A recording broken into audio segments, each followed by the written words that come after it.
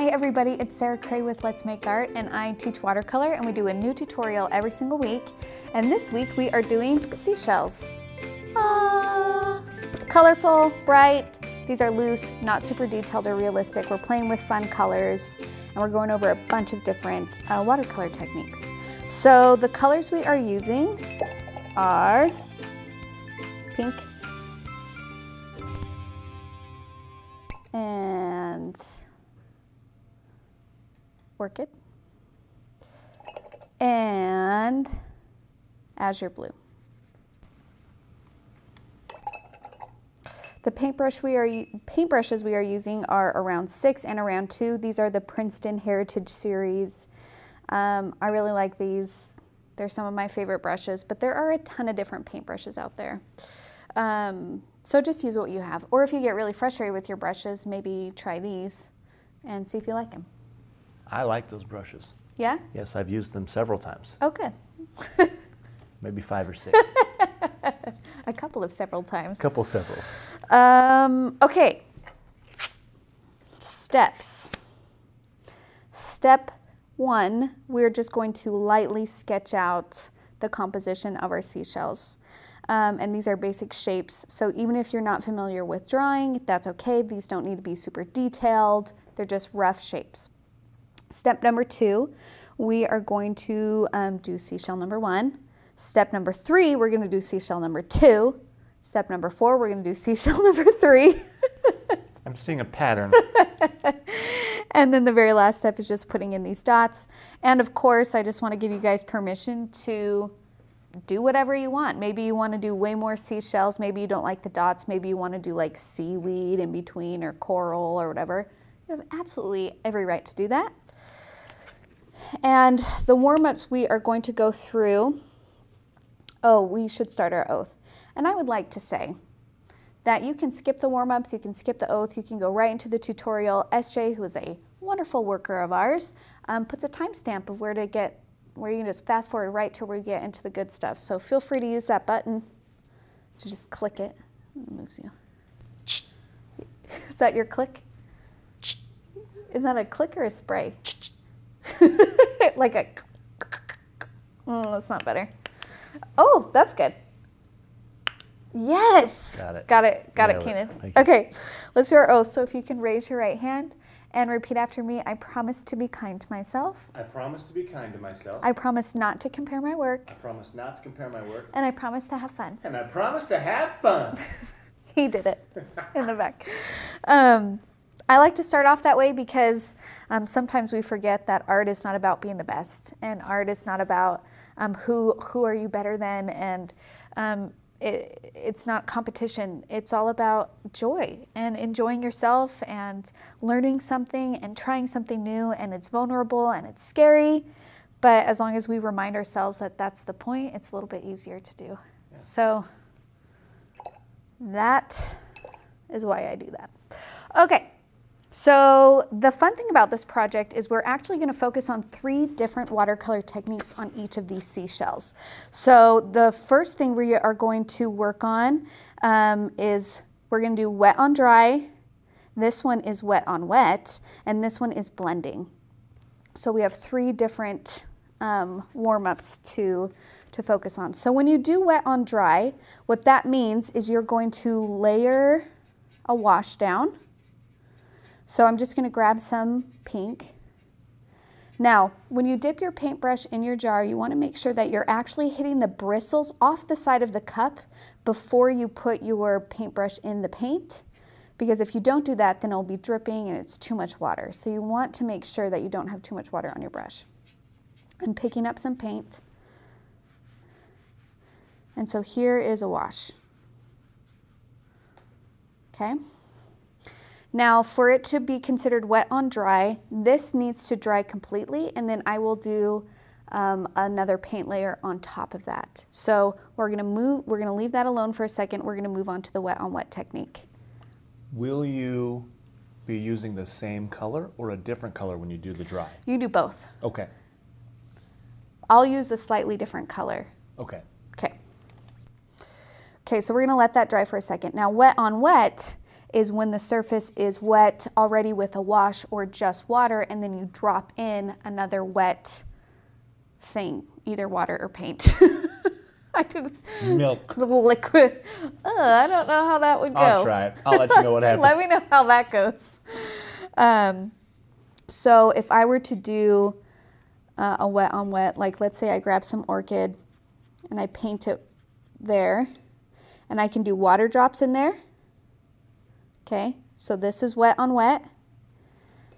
You could do the opposite, where you do water first and then drop in color.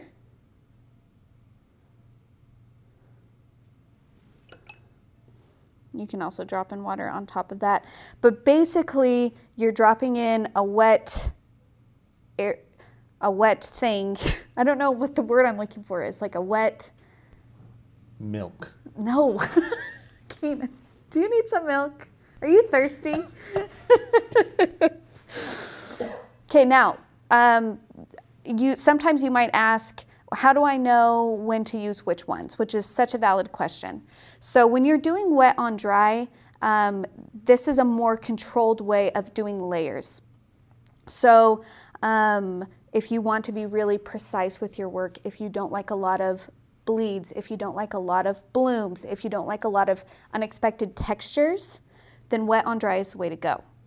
I love unexpected textures. I love being able to play with the funkiness of watercolor and really celebrating that it does like some weird stuff. So I use wet on wet techniques a lot. But that's a difference between them, is you can see, well, I haven't finished that one yet, so that's not as helpful. But, but like already this one is way funkier in texture, in lines, all of that. But I enjoy that personally. That's my own personal aesthetic. Because I think it adds visual interest. But because you guys are the artists, you can totally choose which one you prefer, and there is not a wrong answer. So don't say, well, which one is right? It's whatever one you want to do. It's your life, you know what I mean? Yeah, that one's right. Yeah, whatever one you choose. Yeah. You want to put milk in your paint? Right. Go ahead. Put milk? I actually heard that putting alcohol in, I don't know if it's rubbing alcohol or like drinking alcohol. Yeah, sure. Not sure. But you can also get some really interesting textures. That sounds fun, actually. Yeah, it does, doesn't it? Maybe we need a party one day. We should probably try a cleaning party. Let's wait till this baby gets out of me. I'll bring in some shot glasses. Then things will get real artsy. That's when we're going to do a live, and it's going to be a great time. Just kidding. Okay, the last technique that we're going to go over is blending. And that's what we did in this third seashell here. Can they see that? Do I have to bring the thing over? It's good. Okay, so what I do for that is I will put the dark areas first. So let's say I'm doing like the crevices on this seashell. Okay.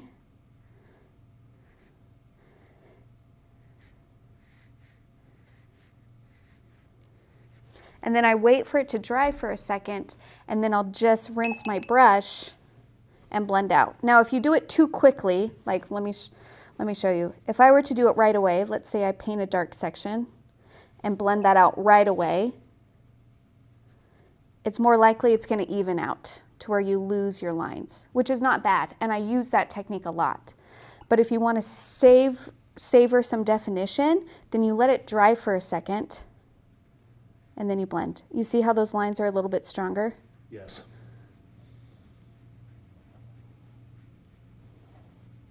So there's different ways that you can blend. So if you want it to be a smooth transition where it kind of flows and evens out, you're going to want to do it right away. If you want to keep some line definition, then you want to let those lines dry and then use just water to blend out. Now let me finish up this wet on dry. So now my first wash is totally dry. And if you want, this is using the same color. You can paint right on top of that. Or as you can see here in this seashell, I mixed a little bit of the pink with the orchid to get a darker pink. And then use that.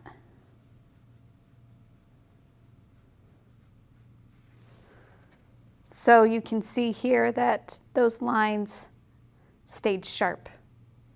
When you do it on a wet surface, they blend out like our wet on wet, and then here's our blending. Now I do want to say with blending, there are different variables in there, and there's nothing wrong with after you blend it out. If you need to go back and kind of like redefine some of those lines, that's okay too. I'm not saying you have to do that every time, but sometimes, and I don't want you to feel like you're not allowed to do that or whatever, because you are. Okay. I think that's all we really need to go over. Yeah, I think we're good. Okay, let's get started. So our very first step is we're just going to softly sketch the placement and size of our seashells. Again, you guys can go rogue and do whatever you want, but. You drive a Rogue. I do drive a Rogue. How fun. It is fun. Go Rogue. Okay, for sketching for watercolor, watercolor is transparent, so whenever you're doing sketches, you either want to make sure that you're doing really light sketches so then the dark pencil line doesn't show through the paint, or you could use a watercolor pencil to do your sketches because those lines will disappear once water hits it. I'm going to use a regular pencil because I don't have any watercolor pencils right next to me, but maybe one day I will, and I will show you. We might work on that. Listen, I'll get better at my job. It'll be okay. So for this swirly seashell, now I just want to say that these seashells are more loose. They're not super detailed, but hopefully they're giving you enough information that you understand that they're seashells, right? Which is sometimes just the job that we need to do. Now this is one of those swirly seashells, and a little trick when you're drawing something and you want it to be a little bit more illustrative is like here, where these crevices are. If I were to be doing a really realistic painting, these would actually be a really dark value that then transferred to a lighter one. But since I'm doing this loose, I'm switching it and just leaving a thin white line in between to communicate the sections. But that's not really how they are because it's not like they're invisible white lines or... Cracked? Yeah. But it's enough to communicate, you know? Yeah. So I'm just saying that's a little trick. So if you're trying to make something and you're trying to do it loose and quick and you don't want to like have to define all of the edges with darker values, sometimes just sectioning it off works too. So, okay, I'm going to put that one here. I'm going to have it be probably 2 to 3 inches. I'm going to have it slightly curved inside. So I'm just going to start with my first one. And you want to slightly curve the edges too. You don't want them to be totally straight because it's round. We're trying to communicate that it's a 3-dimensional object. Why are you laughing? I just wanted to bring this up. I didn't want to, but I have to. I wouldn't suggest doing this seashell in the color of brown in case it ends up being a little stumpier than... I can't not picture it now. It's fine. We're 30-year-olds here. I'm a child. Do you know what? Art brings out the child in all of us. Yeah, I'm just trying to be creative. That's all.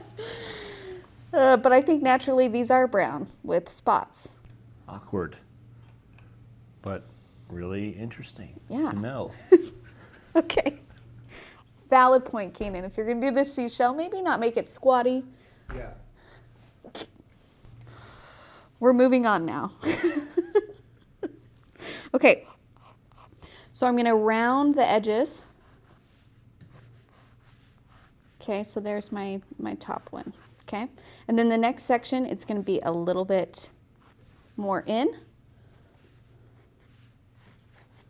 Okay, next section, bring it in a little bit.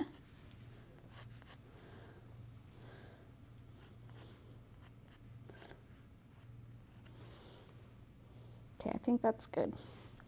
And if you want to like, because some of those seashell tops actually kind of swirl up, if you want to give this one a little bit of extra height on the top, you can. If you're really fancy, you can like bring it around like that, but we're not doing that, okay? Okay, so there's my seashell, number 1. Number 2, I'm going to do my starfish. Stars are actually super hard to freehand to get accurately, okay? So I just want to say that actual starfish are a little bit wonky shaped and they're not perfectly geometric and straight. So it's okay if your starfish is a little bit wonky. So if you have a hard time sketching a star, you can do it like, you know, kids, you know, like when you sketch stars, if that's helpful for you to get the basic shape down. Okay, and now that I put that star in, you want to pay attention to how these seashells are next to each other on the page. This is probably a little bit close from here to here, so I can just move it over a little bit. Okay, not a big deal. And this is why sketching is sometimes good. Sorry, this is a wonky star, but that's okay. Remember, this is rough sketches, just enough information for placement.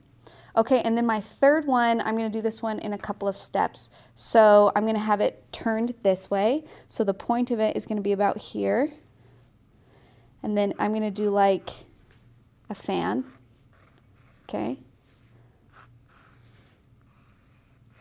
And then these are just curved at the top, scalloped, like so. And then they have little tails. And then we can finesse this a little bit because that's a little bit rough. So I'm just going to, how can I do this in a way that makes sense? Okay, so I'm just going to work through my thinking process so you guys can hear what I'm thinking. I think what's throwing me off is the angle from this is different from the angle on this side, which is making this feel really uneven. So I'm going to work on trying to make this angle even. So I think I need to actually widen this a little bit more, or bring this one in. And it's okay to erase. Let's try bringing that in a little bit more. Widening that.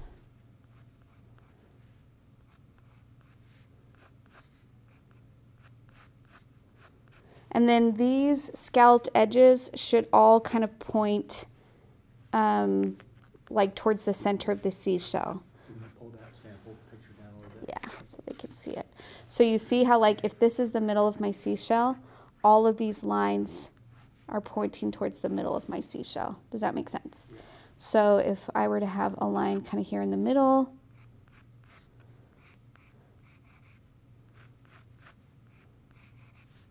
then I'm just going to make sure that my angles and lines point inward. And you can kind of play with adding more layers, like how wide do you want your seashell to be? Okay, now, and I know that this is a lot, so I'm sorry if this is overwhelming. Now that I added that extra width on the side, now it feels really squatty. So then I'm just like, okay, well, what if I make it a little bit longer? Okay, that feels better. And there's my curved. That feels better. It's not as curved in as my reference photo, but that's okay.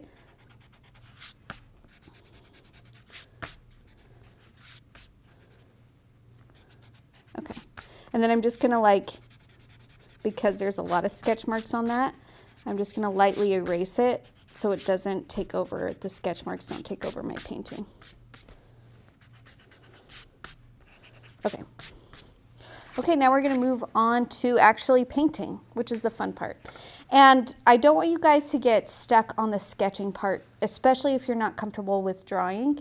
So, like, if you've been working on the sketch part for like 20 minutes and you're starting to get like irritated, put the pencil down and just start painting, okay? So just like, sometimes the sketch isn't perfect and that's okay, but don't get stuck on that spot so much that it stops you from actually making the painting. Okay, so now the first seashell is gonna be wet on dry, dry on wet. What is it? Wet on dry. Sorry, listen, I'm 8 months pregnant. That shocked me. I didn't even know how to respond. I didn't even talk about my hat. Somebody made me this hat. Oh, it's such a nice hat. They sent it to me for Christmas. I forgot her name. I have it by my desk. It's got a real Where's Waldo But she feel was like, to it. I noticed you wear beanies in your tutorial, so I made you a beanie. And I'm like, That's so so nice. nice. So thank you. Okay, focus. So I'm just filling in the shapes that I made with just kind of a medium wash. Now this pink color is super light value naturally, okay? So even if you have a lot of paint on your brush, you're not gonna get a super dark color because this is just a naturally light value color on its own. Another color that is similar to that is yellow. Which pink is this? This is just pink. Just pink. It's just called pink. I wasn't sure. Yeah. Thank you for You're your welcome. service. Thank you for your service. Okay, next section. So I'm just working my way down.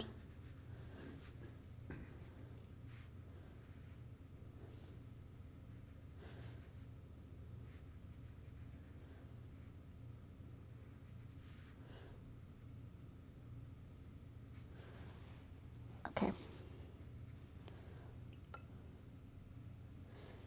And that's it. I'm just going to leave that.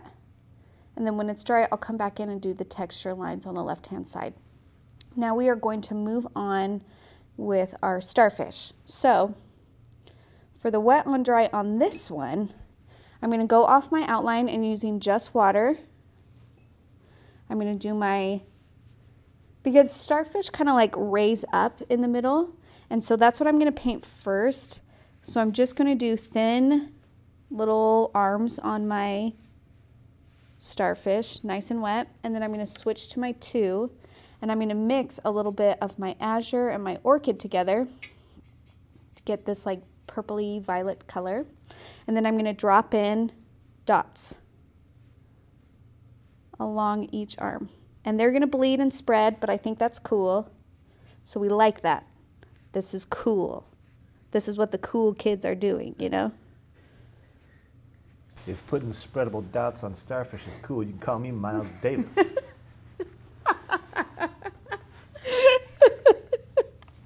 I don't even know how to respond to that. Yes, yes. Okay, just the thing to be aware of if you're doing this technique, if you wait too long to put your dots in, your paint will be dry. I mean, it won't bleed. See, it's dry right there. Those aren't bleeding. But never fear, my friends, because all you got to do is re-wet the area. And then it's like problem solved. Problem, solution. You know what I mean?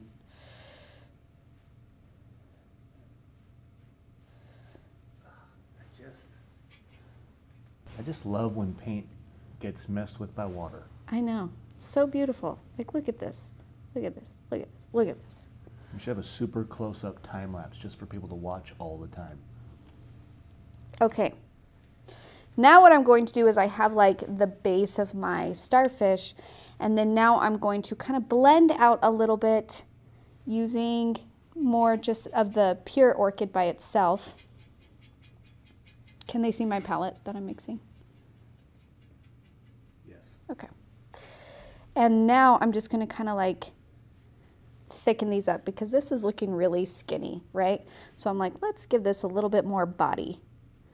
So I'm going to do kind of the edges. And if you got to like extend the arms out a little bit, you can.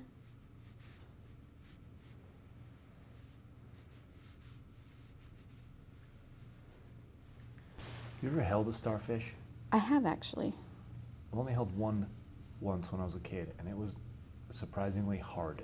Yeah, it's really hard. Yeah. I'm remembering correctly.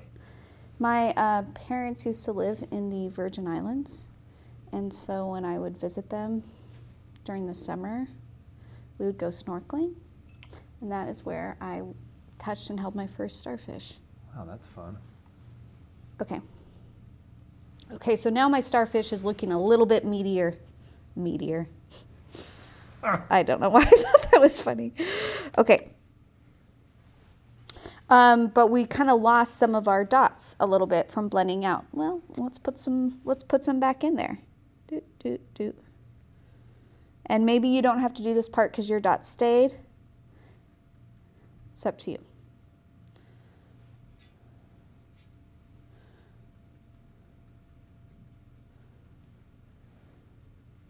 I held my first starfish in Kingston, Washington, on a dock in the Puget Sound. In the what? Puget Sound. It's a body of water. I don't Oh. understand anything about it. I know it's connected to the ocean. Okay, cool. It's pretty neat. Very cold. And then the last thing I'm going to do on this starfish to just give it a little extra depth is kind of on these curves where the sections meet. I'm just going to do another layer of value because I want to like show that this part is raised up and this part is farther away from us. Does that make sense? Yes. So I'm just going to add a little bit extra shadow on here to give it a little bit more dimension. Okay. And because we're doing wet on this technique, this is going to look funky. Everyone's is going to look different. Because I put in my dots in again on this side, they kind of spread a lot and didn't stay as tight as my example. That is not a huge deal. I'm okay with that. It doesn't bother me. And so just kind of embrace whatever your paint does and celebrate it.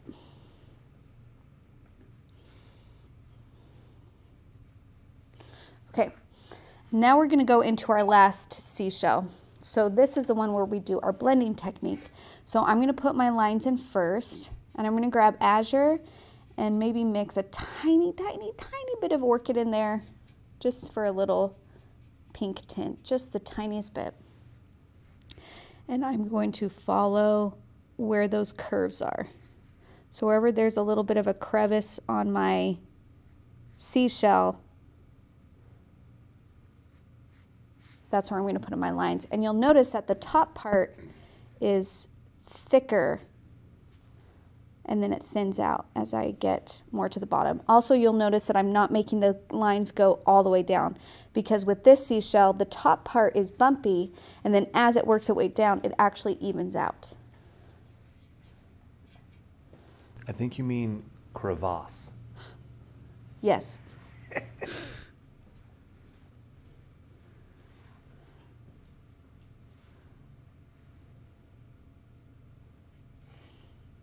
So I'm painting the crevasses. Thank you, Keenan, for that technical term. You're welcome. And I'll add another one here. Okay.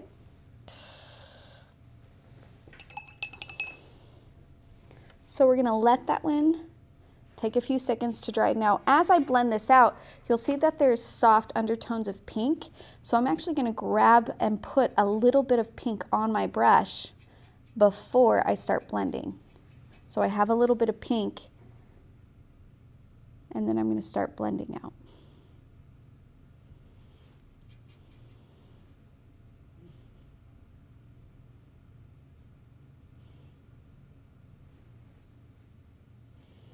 Now again, I'm kind of only going to the edge of the line. I'm not working my way all the way down just yet. Make sure you curve the top of the shell too. That is a very satisfying color combo. Isn't it nice? Holy cow. It kind of looks like cotton candy. Yeah, it's just these little hints of like pink undertones that I think are really beautiful.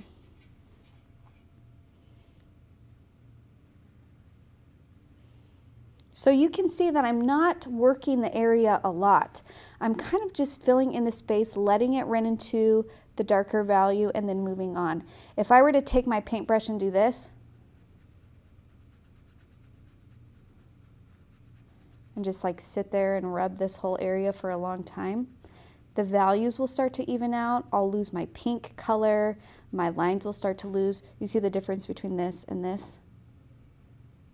Yes. So you just want to be a little bit softer with this and not overwork it if you want those pink tones to shine through.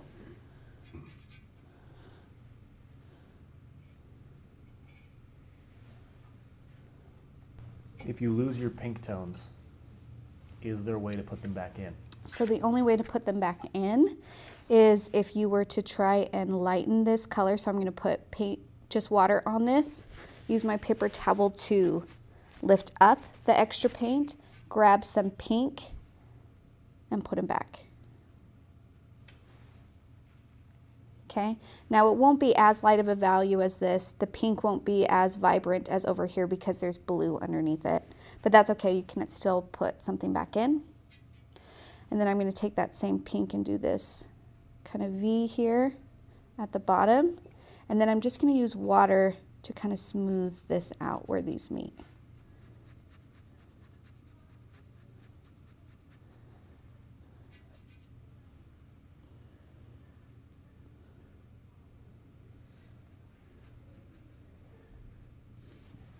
That. And if you need to go back in and redefine some of these crevices, you can. I'm going to wait a second before I do that on mine because this is still very wet and I don't want that blue bleeding everywhere. So I'm going to give it a second and I'm going to actually just do my little feet here. Like that. Okay, now that while that dries for a second, we can go back to our first one. Now, you can totally pencil erase after you paint. You can't erase wherever water or paint has already touched a graphite line, you can't erase that. But like I have some pencil marks around, those should be able to erase. Just make sure that your seashell is dry so you don't accidentally smear it. There we go, cleaned up a little bit more. Okay. Now I'm just going to add a little darker value on the left-hand side to kind of show a little bit more form because this is looking pretty two-dimensional, which means flat. So I'm going to grab some pink, grab a little bit of orchid. You can use your 6 or your 2, whatever's easier. And I'm just going to go on the left-hand side. And if you go outside of the lines, I'm just going to move the edge of my shell then. There we go. Maybe it would be easier with a smaller brush.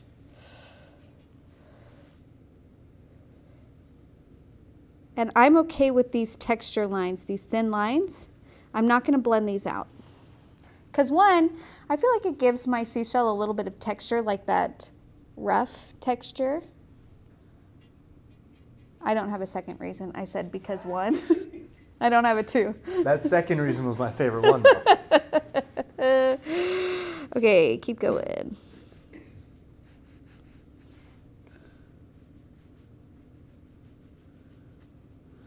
Now you'll see that I'm getting some really rough textures here. That's okay. Like the line isn't smooth. It's just because I don't have enough water on my brush. That's not bad or good. It just depends on the textures that you want on your seashell. So I don't mind that I have some rough there, but I'm going to pick up a little bit more water on my next one. I actually tend to like that look more. Yeah. I don't know why, but it looks super cool. It's just fun. It's almost like another one of those accidental things. Yeah. You didn't mean to not put water on your brush, but it happened. But it happened. And now you got this really cool rough texture.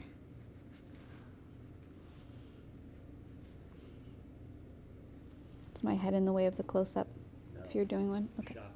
Shockingly. Yeah.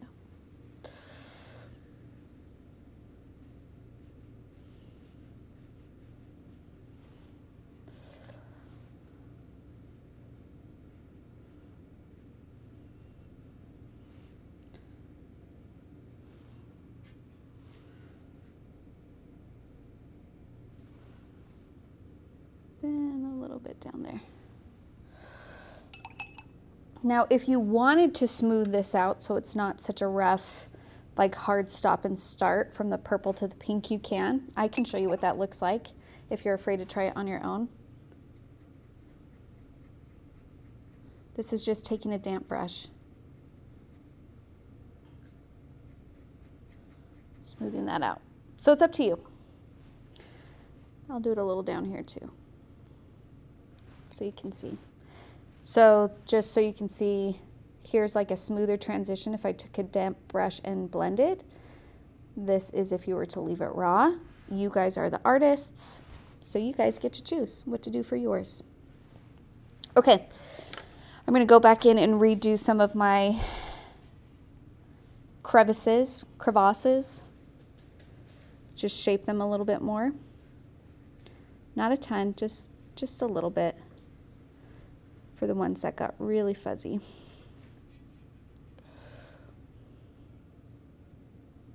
Now the reason why I'm doing it this way is because when you're trying to communicate the texture or the shape of something, value is everything. Value is how you communicate what sticks out and what goes back. Now, when you think of these crevices on a shell, like if I were to run my hand over it, pretend I have a huge seashell in front of me, my hand would do this, right? Because there's crevices. So how to communicate crevices is you make it a darker value, and how you communicate that something is like coming up at you, like the bump, is you do a lighter value. So that is why we're doing a darker value for the crevices and a light wash for in between to communicate this bumpy shape. If we were to do it opposite, it would have the opposite feel, where instead of this, you would do this. Does that make sense? Yep. Okay.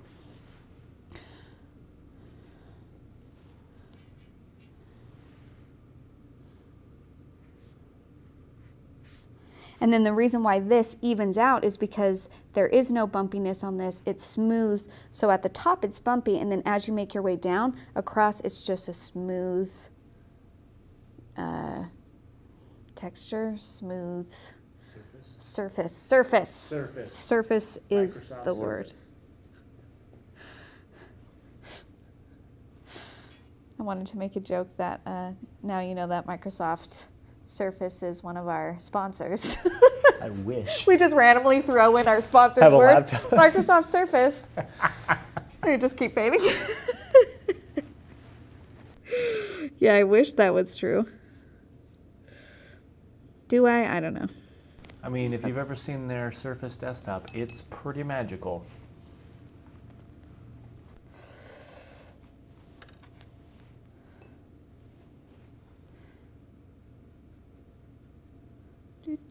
So I'm just kind of blending out the bottom a little bit. And then it's nice and smooth. Now my little feet bled into my V a little bit, but I'm not mad. I'm just gonna go with that. Okay. Beautiful, beautiful. Maybe I should have looked up the name of seashells. I only knew starfish. This is like a clam shape. Yeah. Right?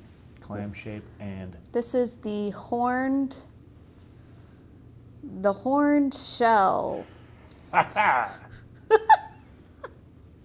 don't know what it's called. I have nothing else to add to that. Keenan's like, I can't think quick enough to put anything in. It makes me think of a certain child's movie, but I can't remember the movie. Okay, you get back to me. Okay. Kind of reminds me of hermit crab shells. Yeah. Okay, now I'm just going to do dots to fill in the space in between because it's looking a little bare. But you guys don't have to do that. Maybe you like the simplicity. Maybe you want to do leaves. Maybe you want to do tiny shells. Maybe you want to do a light blue wash of water. Sky's the limit. You can do whatever you want. So I'm just going to use these 3 colors as my dots here. You can do big ones. They don't have to be all the same size or the same value.